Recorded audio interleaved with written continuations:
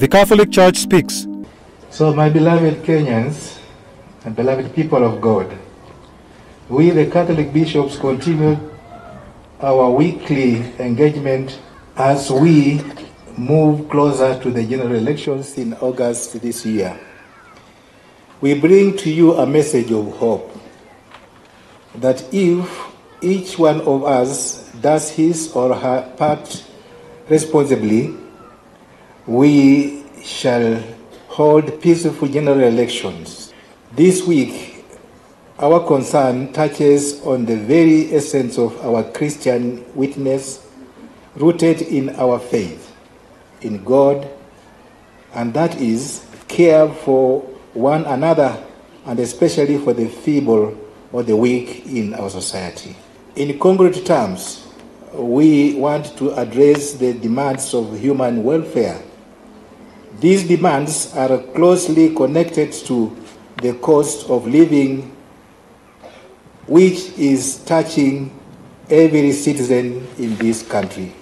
However, we take consolation in the encouragement of St. Paul in the following words: we are hard pressed on every side, but not crushed, perplexed, but not in despair, persecuted, but not abandoned, struck down, but not destroyed. We are calling on all politicians and people seeking elective positions to flag and address the current economic crisis for the common people, for the common Kenyans. It's indeed surprising that while drought and hunger loom in our borders, the increase in the price of the most basic foods and items is heightened and hiked to almost double, and yet the government and most of the political aspirants are silent about it. It is not enough to decry it. We need to hear solutions and how the new leaders will cushion the poor in this economic crunch. We are concerned that this situation may be used by aspirants to exploit the sufferings of others for personal gains. We believe that the outgoing elected leaders would have done much more in putting in place mechanisms to mitigate the effects of the perennial droughts now severe in parts of our country. We run the risk that leaders who will be elected in different elective positions may follow the same trend, whereby they do not attend to the well-being of the poor and destitute, but focus on themselves and increasing their salaries.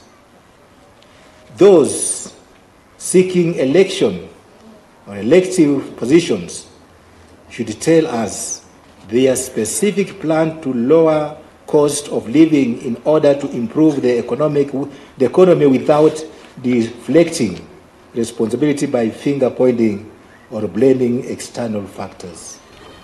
They need to commit not to increase the salaries. Let us be simply moved by the care of our poor brothers and our poor neighbors.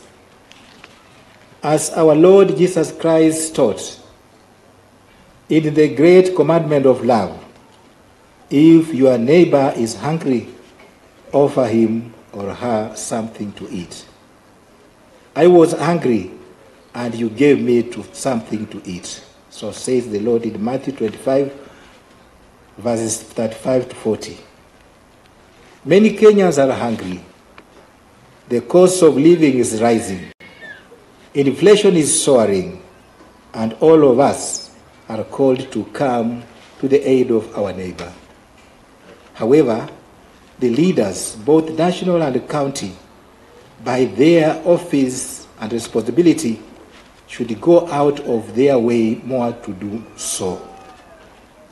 We urge the national government to move with speed to lower the prices of basic commodities like maize flour, maize and beans, cooking fat, kerosene, so that families can afford to meet their basic needs. Kenyans need an urgent intervention from the county and the national governments now.